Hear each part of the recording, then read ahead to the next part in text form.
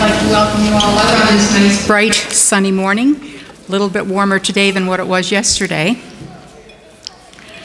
First of all, I would like to announce that the income tax receipts are available, and Nina has them with her, and they will be downstairs, Nina, or in the office, or at the front door today and probably next Sunday as well, okay? If you are visiting us for the first time, I would like to welcome you all to our family. We invite you to join us downstairs for coffee following the service. And I would ask that you keep those people that are either ill or in long-term care in your prayers. Our next Bible study starts on March the 4th, so if you are interested in taking that, there is a book that you can get through Amazon, and if you don't have the internet capabilities to do that, if you contact Irma in the office, she will get it for you. I would like to draw your attention to the World Day of Prayer, which is on March the 6th at 1 p.m. at St. Augustine Church. Also, there is a corned beef and cabbage dinner on March the 14th, and there will be raffle baskets for that, so they're looking for individuals or groups to donate raffle baskets for that dinner. And also, don't forget, Pancake Tuesday is coming up on the 25th of February, and there will be a luncheon dinner on the 23rd of February following the service, and that is actually Youth Sunday, so there'll be quite a few children and whatever in the service. I would like to thank Glenna Hempel for her ministry of music today, and I would like to thank Wendell for being with us for the last 3 weeks and sharing his message. And next Sunday, Reverend Frank and Margita will be back with us. And at this time, I would invite you to please prepare your hearts for worship.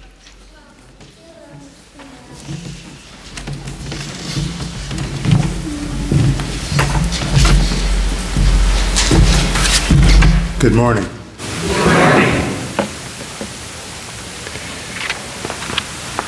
It is indeed good to be with you again today. I was telling someone earlier, I kind of rushed in because I got excited this morning and I started revamping the sermon, which no pastor is supposed to do, but we all do. So I was kind of rushing to get here. I had to finally say, okay, that's enough, that's enough. Well, we welcome you to worship this morning. Our call to worship is in the bulletin and will also be on the screen. I invite you to read the bold sections as I read the light print. I was glad when they said to me, let us go to the Lord's house. And now we are here, standing inside the gates of Jerusalem, the city restored with beautiful order and harmony. This is where the tribes come, the tribes of Israel, to give thanks to the Lord according to his command. Here the kings of Israel sat to judge their people, pray for the peace of Jerusalem. May those who love you prosper. May there be peace inside your walls and safety in your palaces. For the sake of my relatives and friends, I say to Jerusalem, peace be with you. For the sake of the house of the Lord our God, I pray for your prosperity. Let us pray.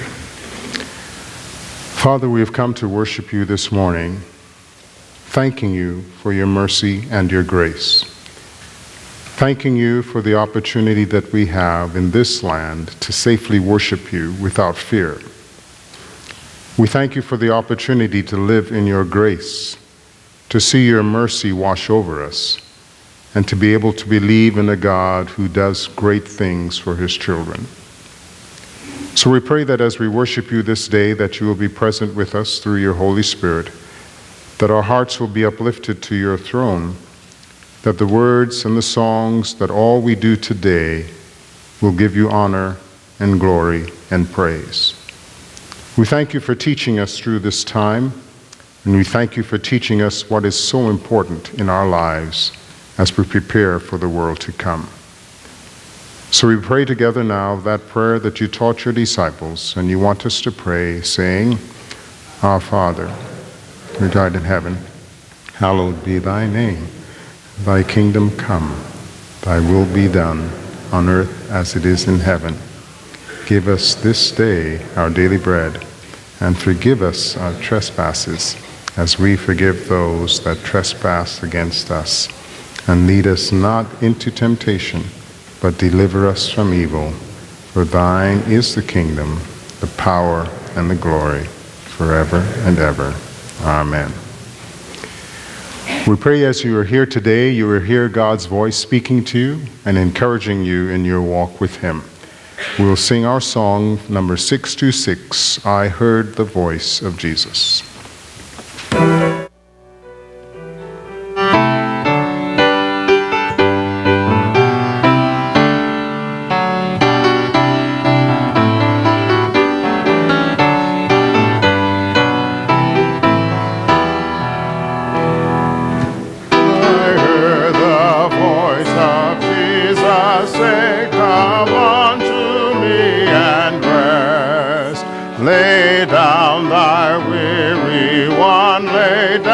Thy bread upon my breast. I came to Jesus as I was, very worn and sad. I found in him a resting place, and he has made me glad. I heard the voice of Jesus say, behold, I freely give the living water. Thirsty one, stoop down and drink and live. I came to Jesus and I drank of that life-giving stream. My thirst was quenched, my soul revived, and now I live in him. I heard the voice of Jesus say, I am this dark world's light. Look unto me, thy morn shall rise, and all your days be bright. I looked to Jesus and I found in him my star, my sun. And in that light of life I'll walk till traveling days are done. We'll invite the children forward at this time.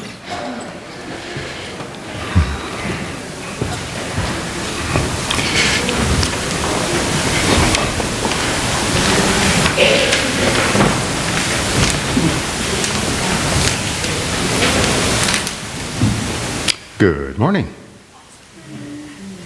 Okay, let me try that again.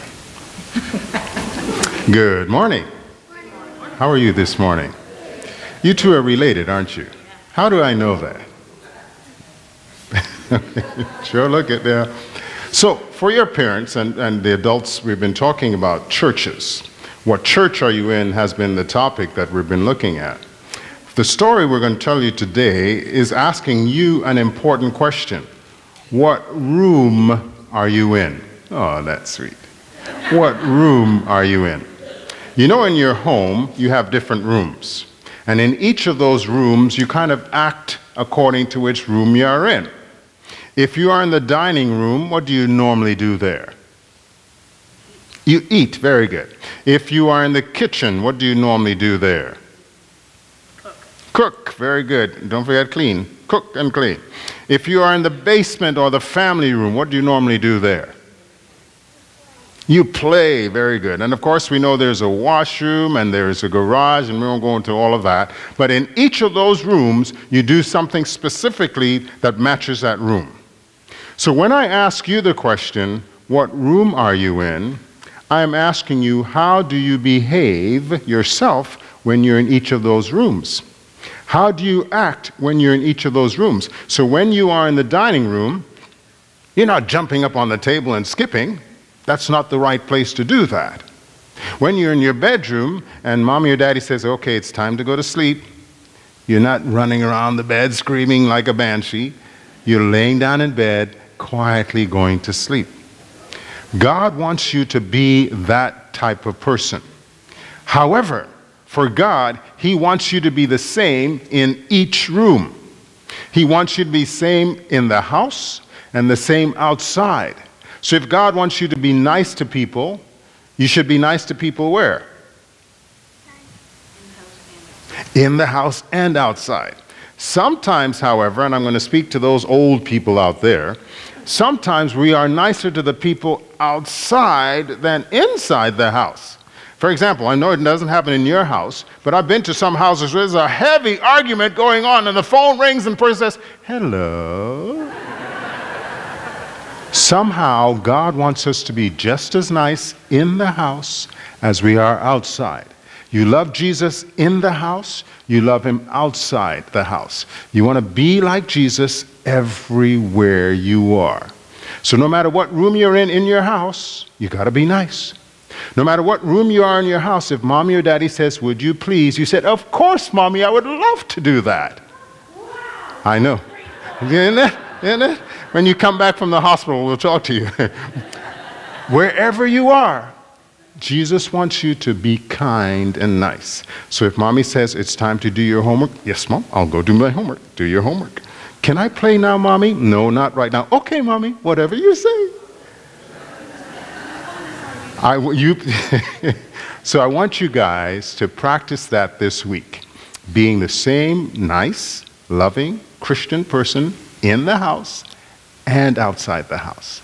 And when mommy or daddy asks you to do something, I want you to repeat after me. Yes, mommy, I love to do your will. Yes, daddy. Try it, practice. Yes, daddy. I love to do your will. I want you guys to practice those words this week. So no matter whatever room you're in, you're going to be like Jesus. Can we do that? Okay, let's pray. Father, we thank you that you love us so. You are the same to us wherever we may be. So give us the strength to be like you wherever we may go. We ask this in Jesus' name. Amen. Thank you, children.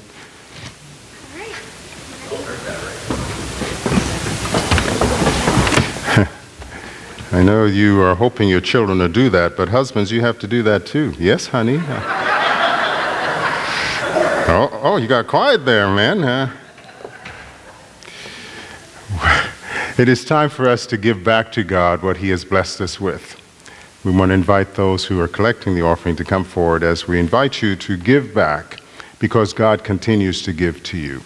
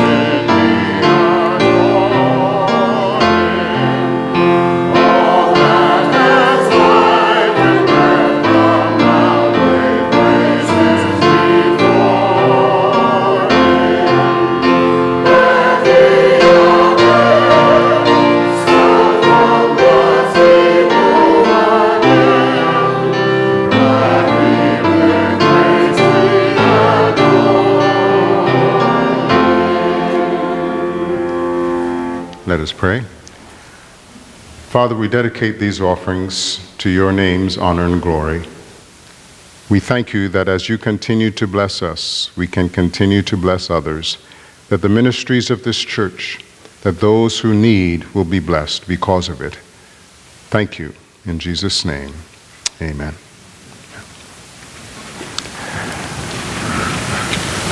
If you notice, Glenna played all Negro spirituals this morning, as it is Black History Month. Maybe sometime Reverend Frank, well, I should say that in front of him at times, it puts him on the spot. We'll do a lovely sermon on Black history for you. The song we'd like to share with you, I try to work with the chancel choir to sing it with me. No, I didn't do that to them. It is a Negro spiritual, talking about the fact that what are we doing in this life here? We're already climbing up to Zion to see Jesus. And sometimes, I don't know if you've ever climbed a mountain, but you know, if the mountain is too smooth, it is difficult to climb. So it is the ruggedness and the roughness of a mountain that makes it more able for us to be able to climb it up. So in this Christian experience, it may be tough, it may be difficult for us, but we've got to keep climbing up to Zion to meet our Lord. Probably need to switch over to my PowerPoint, please.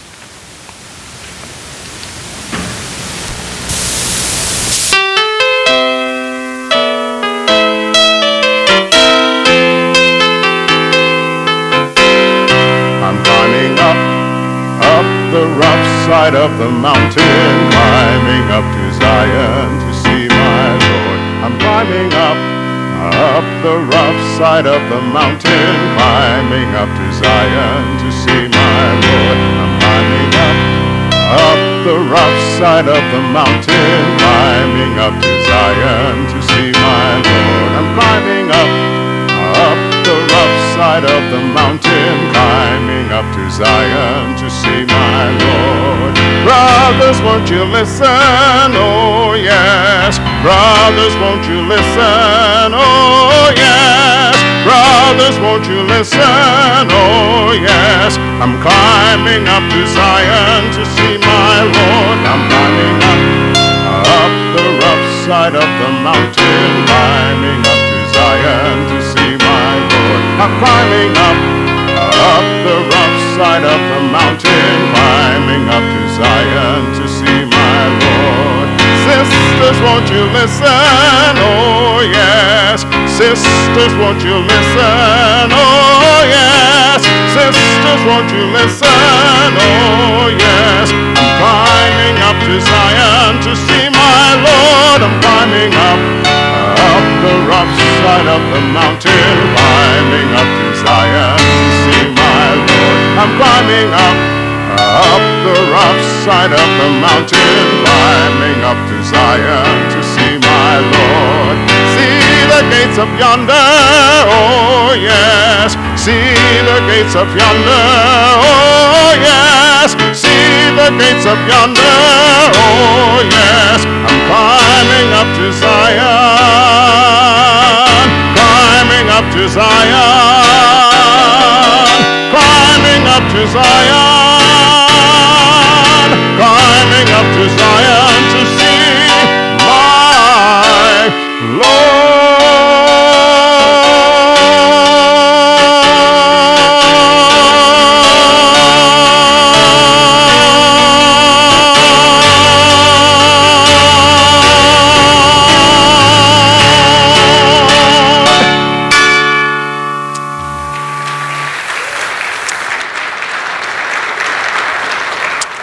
Thank you. It is quite the journey that we must take. And part of that journey is saying to God, help me. Part of that journey is confessing to Him that we have not been as nice as we need to be. We have not treated our neighbor as we should have. We have not treated our spouse, our children, as we should have. We wanted to be kind and thoughtful, but maybe we weren't quite there. So we call ourselves to confession this morning, asking God to forgive us.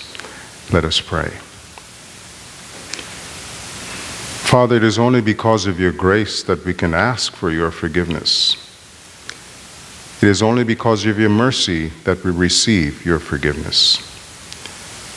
So we boldly come before you now in the name of Jesus, asking you to forgive us from where we have fallen short of your will.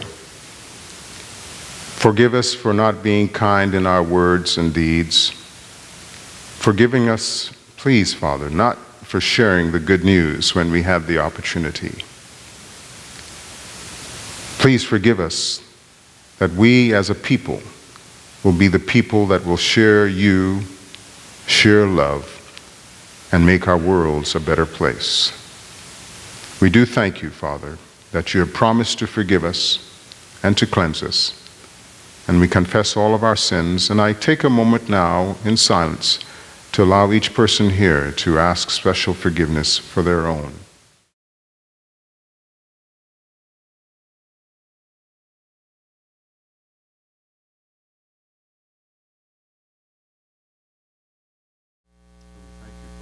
You're willing to forgive us. Give us the strength, the grace to forgive others as well. We ask these things in the most precious and holy name of Jesus. Amen. Amen. You can be assured that God has forgiven you. Are you as sure in forgiving others? Are you willing to forgive and forget? God is all-knowing. He doesn't forget, but he chooses to act as though we never sinned. And we should be that way with others as well.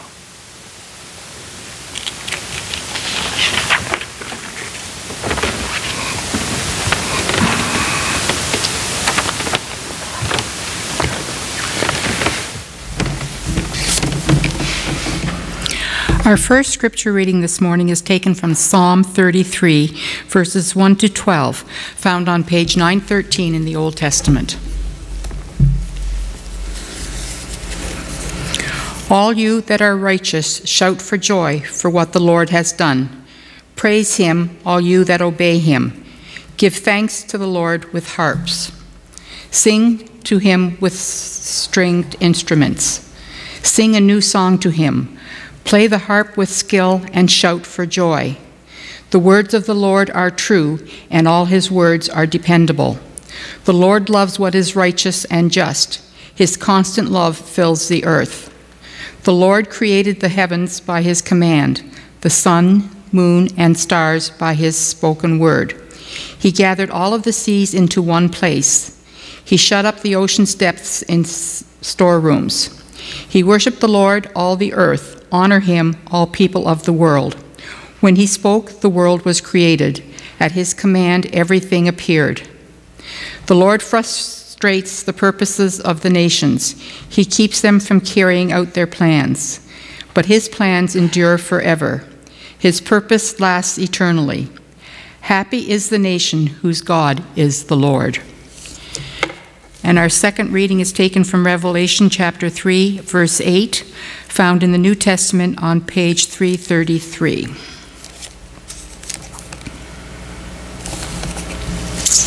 Just bear with me for a moment here.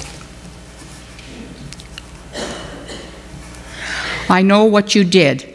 I know that you have little power. You have followed my teachings and have been faithful to me. I have opened a door in front of you which no one can close. Here endeth our readings for today. Praise be to God.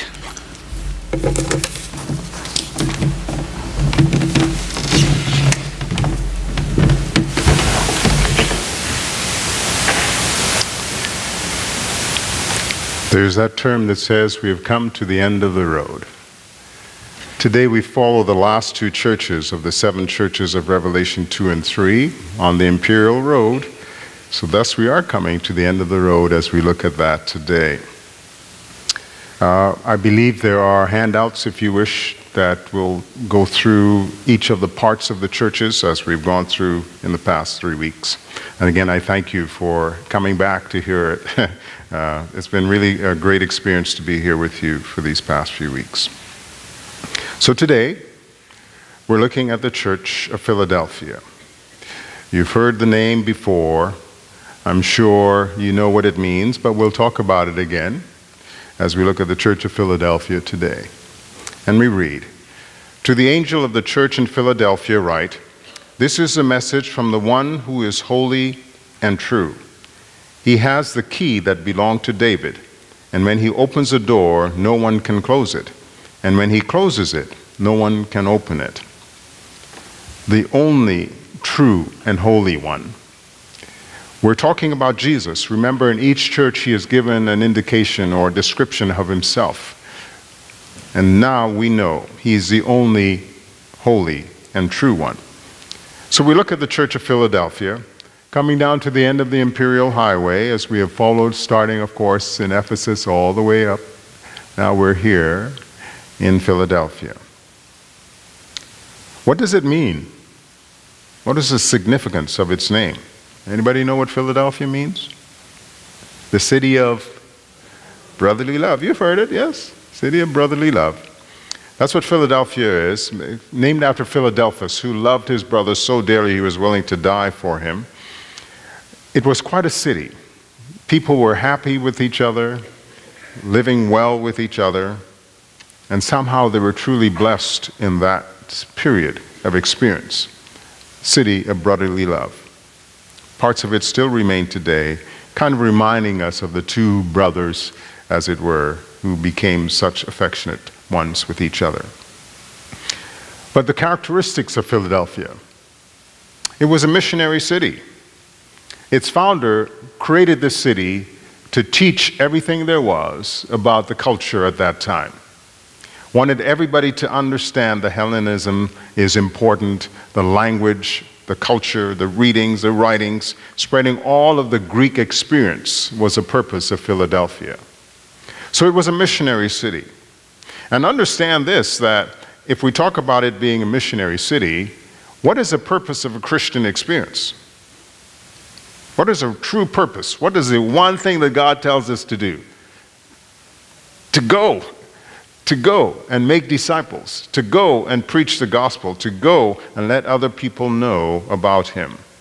And it was during this time that many missionaries left North America and went to other parts of the world, spreading the truth about Jesus Christ.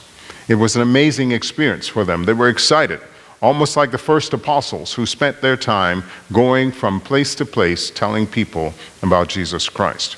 So you can see Philadelphia is here. They spread all over the world, sharing the good news about Jesus Christ. And that's what God wants us to do. Now, it is possible none of you have the ability to go to another land to share the good news. Any of you have neighbors? Any of you have coworkers?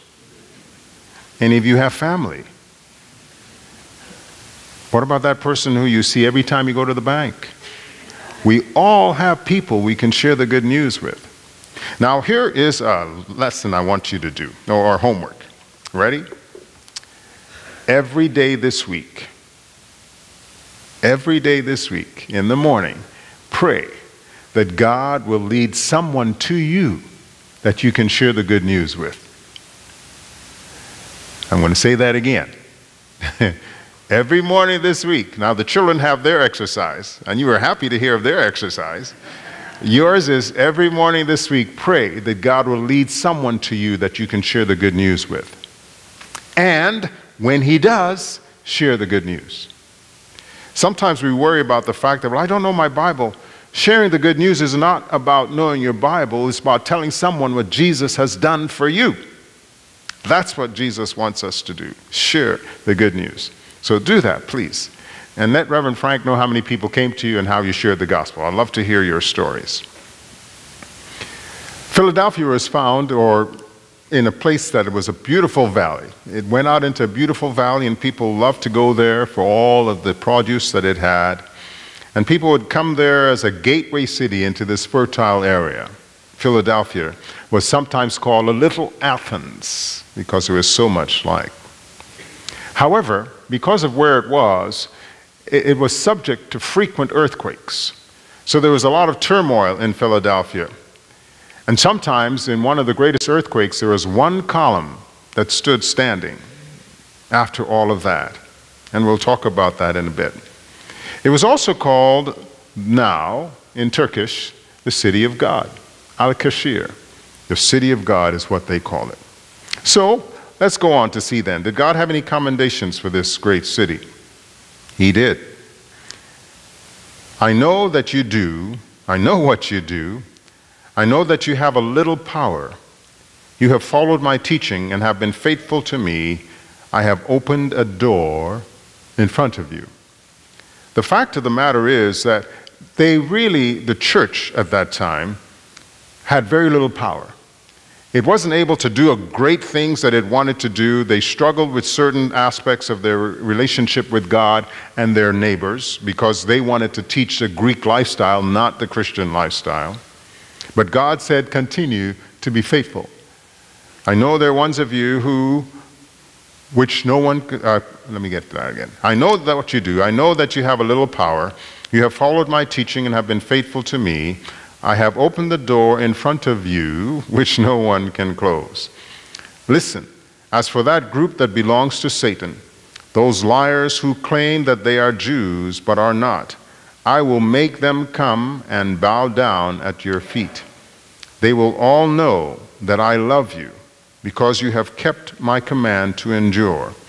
I will also keep you safe from the time of trouble which is coming upon the world to test all the people on earth.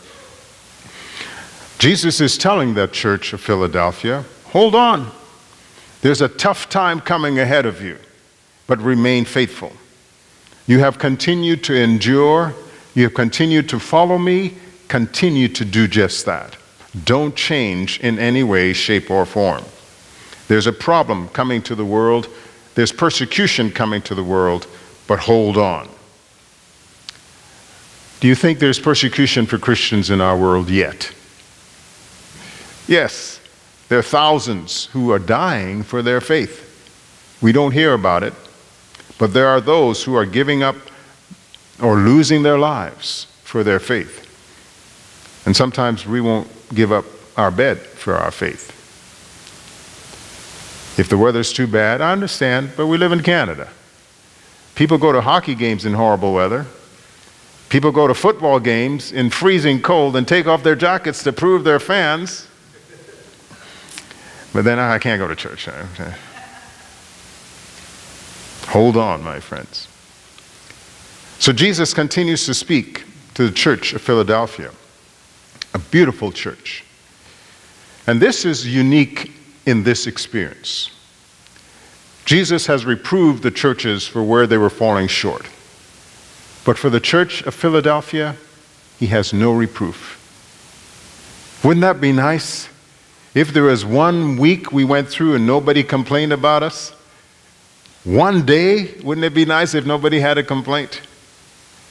Jesus has no complaint about the church of Philadelphia. They are so in love with him. And when you love Jesus so much, you got to love other people. You got to be willing to love other people, because if Jesus loves them, you got to love them.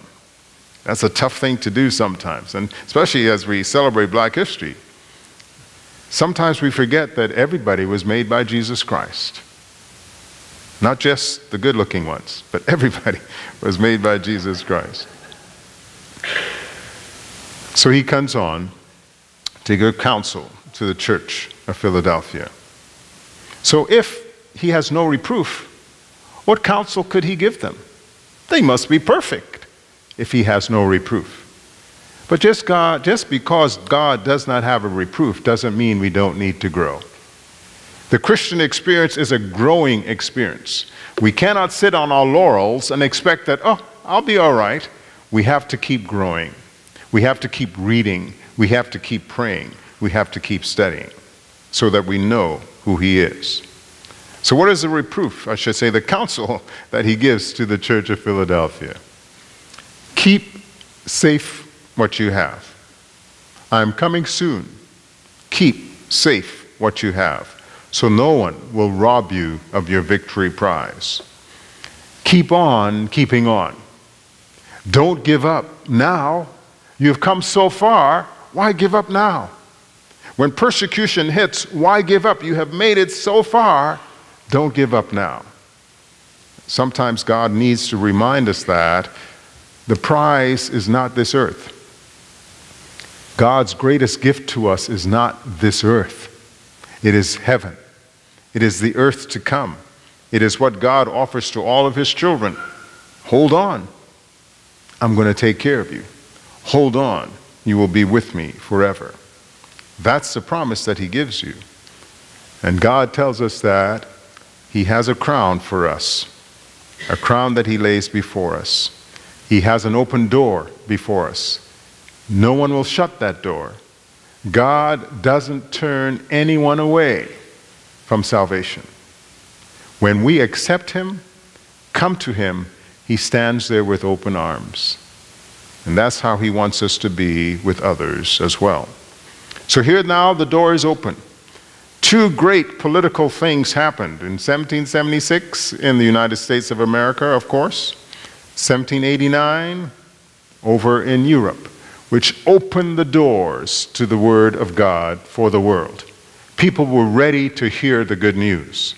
And it is at this time that many missionaries again went out telling people the good news. And that's the option that God gives to us today, to tell the good news. You have a new child. How old? 6 weeks. So when your baby was born, you didn't tell anybody about it. No, not a soul. And you probably don't have a single picture of that baby. Nah. Don't have a single one. They have 10 million. Not a single one. That's what God wants our Christian experience to be. It is exciting. It is continually growing, continually new, and we want to let people know about this God that we serve. That's who God wants us to be. Thus he says to us, I am coming soon. Keep safe what you have, so that no one will rob you of your victory prize.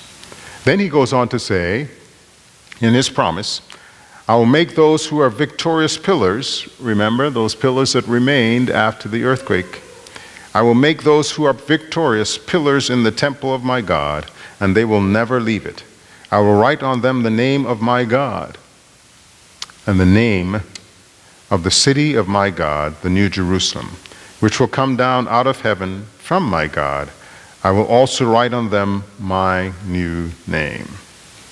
What a promise God makes to us as his children. Even in spite of the earthquakes and the struggles that they had, one pillar stood to remind them that that's what God wants to do in our experience. He wants us to be able to stand. Even if we are the only one standing, God wants us to stand. I know what you do. I know that you have a little power. You have followed my teaching and have been faithful to me. I have opened a door in front of you which no one will close. What a special promise for you if you are in the Church of Philadelphia today. No one can close your door to salvation. Don't let anyone close the door to your salvation. One of the Negro spirituals says, don't you let nobody turn you around. Keep on to Galilee. So that's the Church of Philadelphia today. So we go to the last church today of the 7 churches, and that is the church of Laodicea. To the angel of the church in Laodicea write, this is the message from the Amen, the faithful and true witness, who is the origin of all that God created. Jesus says, I'm it. I'm the Amen. I'm the one who started it all, and I'm the one who will finish it all. Jesus says, I am the Alpha and the Omega, the beginning and the end. If we hang on to him at the beginning, in the middle, we'll be holding on to him until the end. Laodicea today is a great site for people to visit. Doesn't have much else going on there. But it's an interesting city nonetheless. Tells us a lot about the end church. Remember, we can be in each of the churches, I believe, spiritually. But we are historically in the last church of the 7 churches of Revelation 2 and 3. So what is the meaning of this church? What is the significance of this church? It is the judging of the people. We don't like that word very well. Judge. It even sounds bad. Judge. Because it means there's a decision going to be made that potentially cannot be reversed. And maybe that's why we don't like that word. Stop judging me, we say to people when they say stuff about us. This city was built by Antiochus II around 261 to 246 BC. It talks about it in Daniel 11 as well. Being the last church, there's something that God really needs for us to understand for this period and time. It was, besides a beautiful city, many things happened in the city of Laodicea. They became very rich for one express reason. They were a city of compromise. Whatever will do it for you. Whatever. That's what made them so rich. So they went from the extremes of being really nice to being whatever they needed to be to make friends with whomever they wanted to be friends with. And because of their compromising, they weren't really anything. Do you have friends like that? They're friendly to that person, then when they're friendly with that person, they're not nice to you because you just don't know what to expect from a person like that. And that's what Jesus is trying to get across to the church of Laodicea. You need to be something. You need to make a stand for something. Laodicea was a rich city, again, probably because they did whatever they could for whomever. Coins started in this city. They also created black wool, a special kind of wool that made express use in that area, that showed how rich you were, because you could do that, you could wear that. They were a rich people, but they were compromising. They were giving up their faith to get their riches. And do we do that sometimes? Well, the job asked me to do this, and I know it's not quite right, but I really need the job.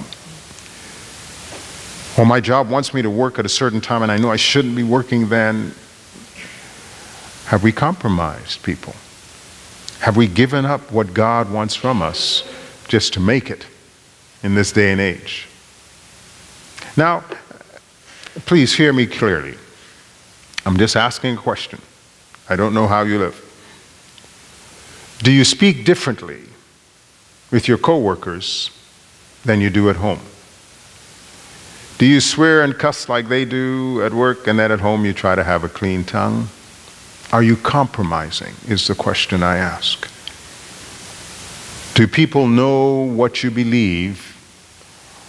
Or if they walked into church right now, they say, I didn't know you were a Christian. Have we been compromising? There's also a special powder created in Laodicea. It was called an eye salve to help eyes see better. So there was a lot that went on in Laodicea. Also, Laodicea had hot springs. Lovely hot springs to go in and soak. Somewhat like in Bath, I guess.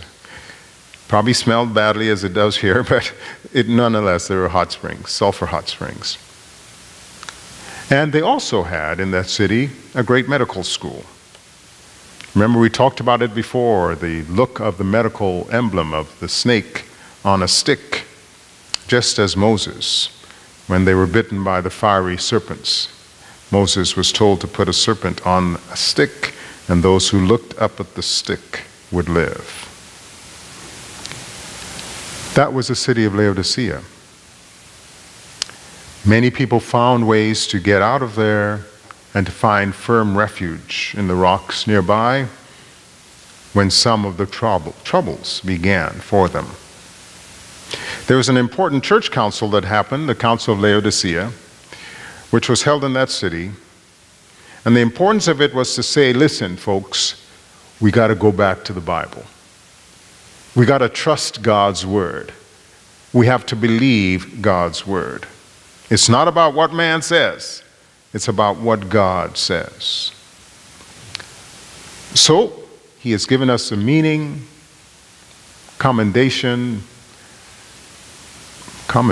Wait, he has commended a lot of the churches. Does he have any commendation for the church of Laodicea? What do you think? He had no commendation for the church of Laodicea. Tell me, do you love me? How would you feel? Do you care about me? That's how God felt about the church of Laodicea. No commendation for them. Because they had compromised so much, they truly lost out on what God wanted for them. The reproof of the city is that they were a lukewarm church. Remember, they had the hot springs. And then they would send the water down from the hot springs through the viaducts into the city. Hot up there, traveling through cool stone, what do you think happens to the water? Becomes lukewarm. Probably looked even as good as that. It became lukewarm, and I don't know about you, I like room temperature. I can't do hot stuff. And cold stuff, not too much. But lukewarm, when you're expecting hot, is not a good thing. How many people have thrown away their coffee because it was lukewarm? I love that song. Yeah.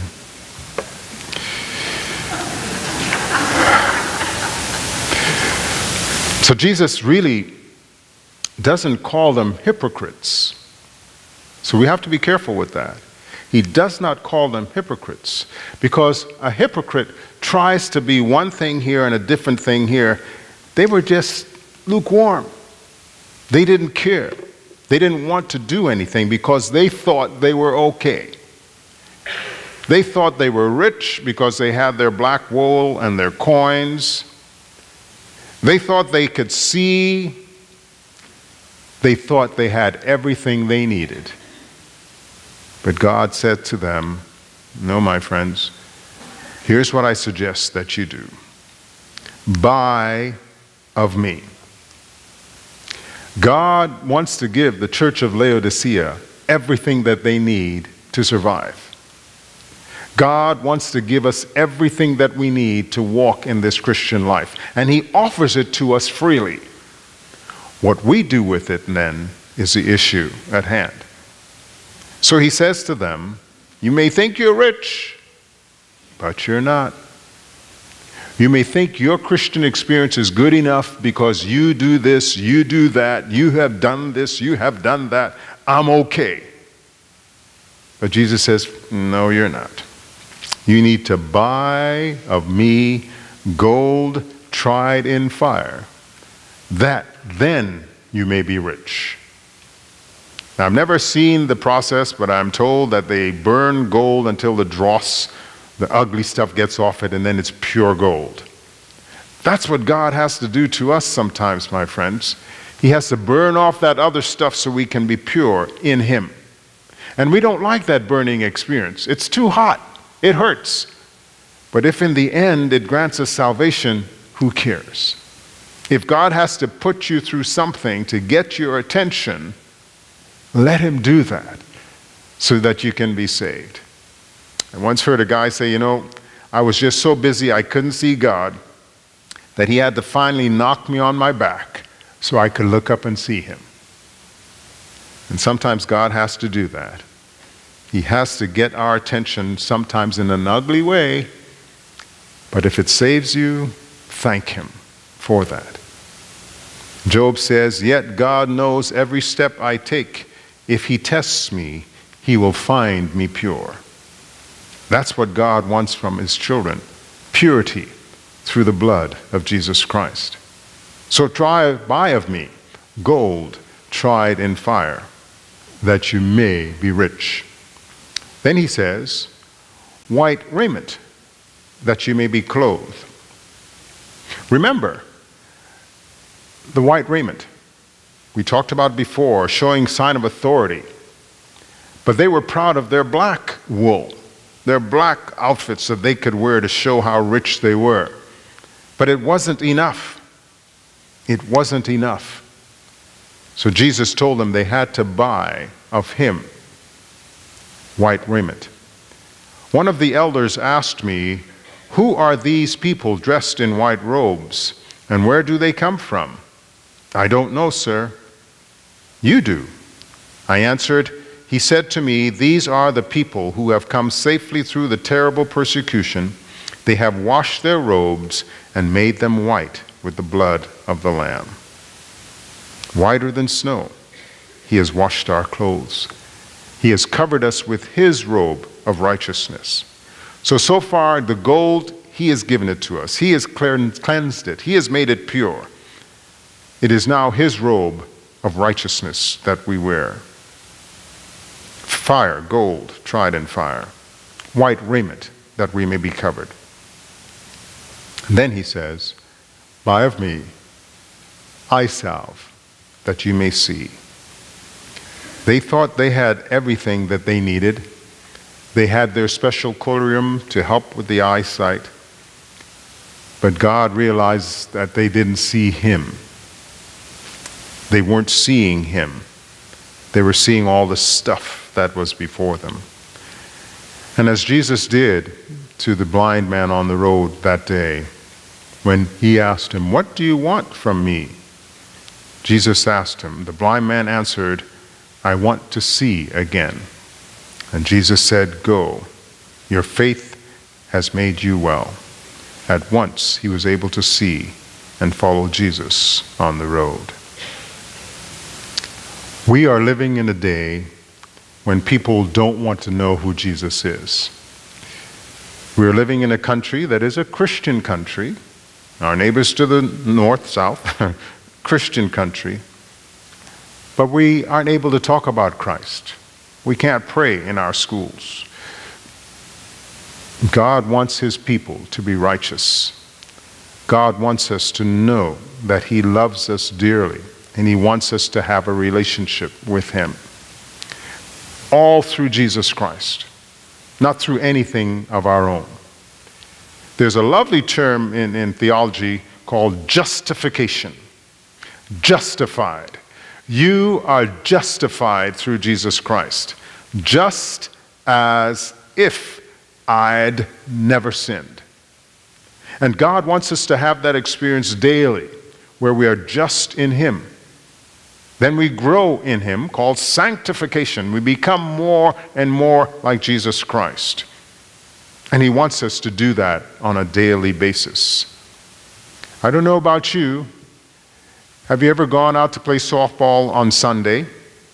You haven't touched anything, you haven't run all week, but you play hard for Sunday. What happens Sunday night and Monday morning? Oh, I can't move. And you finally get back to walking again on Friday.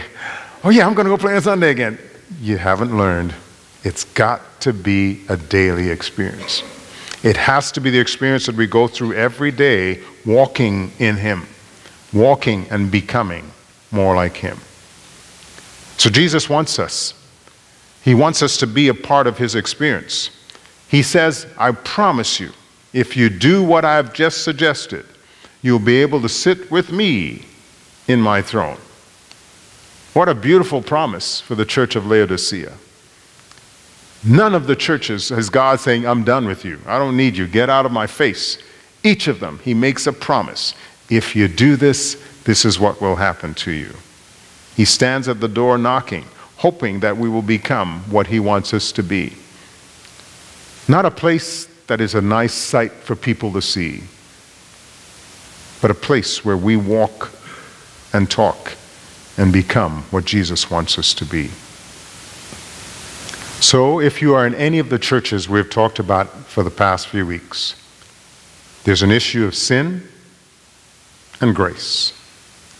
Because of sin, we are deprived of the tree of life from Adam and Eve.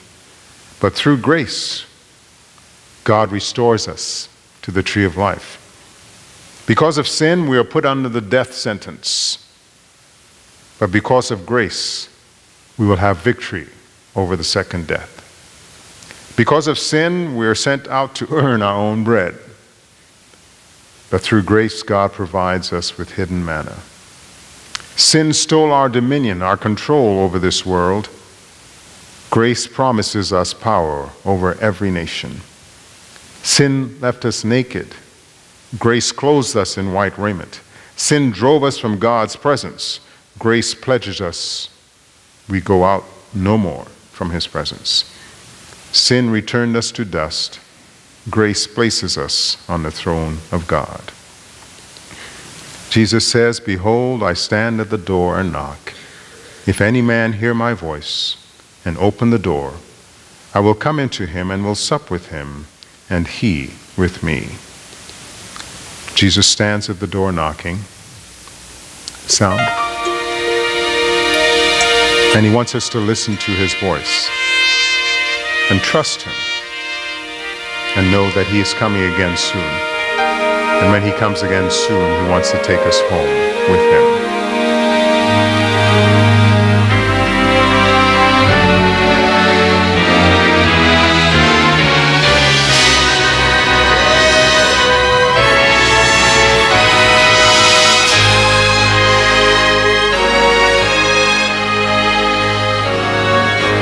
Why stand ye gazing there up into the sky? Be not discouraged, for we have brought good news. This same Jesus, whom we do magnify, soon he will come again for all to glorify. He is coming again. He is coming again. Son of the Father, he is coming again. On Calvary, he paid my destiny. Lord, I humble myself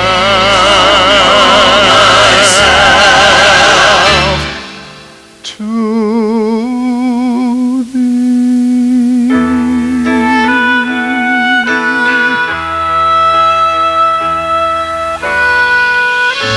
Lord, I want to see your face. Just help me to be strong. I know you come again. It won't be very long. He is coming again. He is coming again. Son of the Father, he is coming again. On Calvary, he paid my destiny. Lord, I humble myself to thee. Lift up the trumpet and loud let it ring. Jesus is coming again. Cheer up, ye pilgrims, be joyful and sing. Jesus is coming again. Coming again, coming again. Jesus is coming again. Coming again, coming again. Jesus is coming again. Amen. It is my prayer for each one of us, whichever church you may be in spiritually, that you will heed what Jesus asks. You will watch for his promise and trust that he will take us home with him when he comes again. But for today, let us take time to be holy. Each day, let us ask him to be present with us. And remember your assignment. Each day, ask God to lead somebody to you so that you can share the good news. Let us sing our hymn, number 672, Take Time to Be Holy.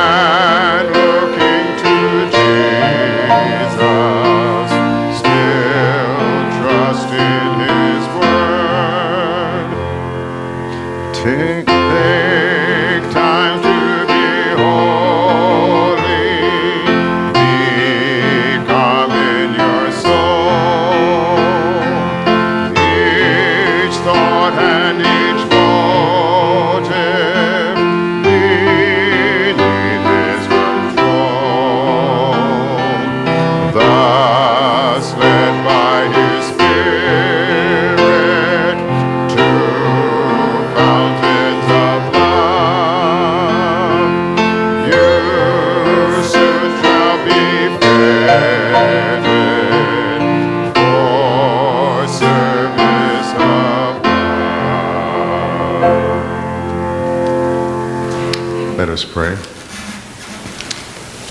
Father, your children are here, thanking you that you give us the opportunity to become more like Jesus Christ.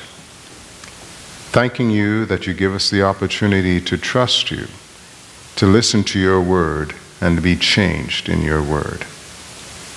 So we pray for the people of this church, of this community, those who strive to follow you and want to become more like you. We pray for those who are sick. We ask for your healing hand upon them, and even in their sickness, help them to feel your presence and know that you are there. We pray for those around our country, around this world, who are struggling, being enslaved to some form of addiction, some issue that won't let them go. We ask for their release, their emancipation from that, so that they can learn and trust in you more. We pray for those countries where there is strife and war, where people are being killed for their faith, where people are being shot for no good reason whatsoever. We pray for them and their families to find rest and peace. We pray for our country and its leaders, that they will remember what you have done for them, that they will remember why this country was founded, that they will remember in whose name we truly should trust. So bless us, Father, and keep us in your care. We ask these things in Jesus' name. Amen. Amen. Oh, please be seated. Sorry. So I commission you with your homework experience. I'm saying it, what now, a third time. You know what God wants from you this week. Your commission is to go out there and pray that God will lead what? Somebody to you so that you can what? Share the good news. And take the opportunity to share the good news. So go in peace, go in grace, go in the hope of our soon coming Lord and Savior Jesus Christ. That is my prayer for each one of us this day. Amen.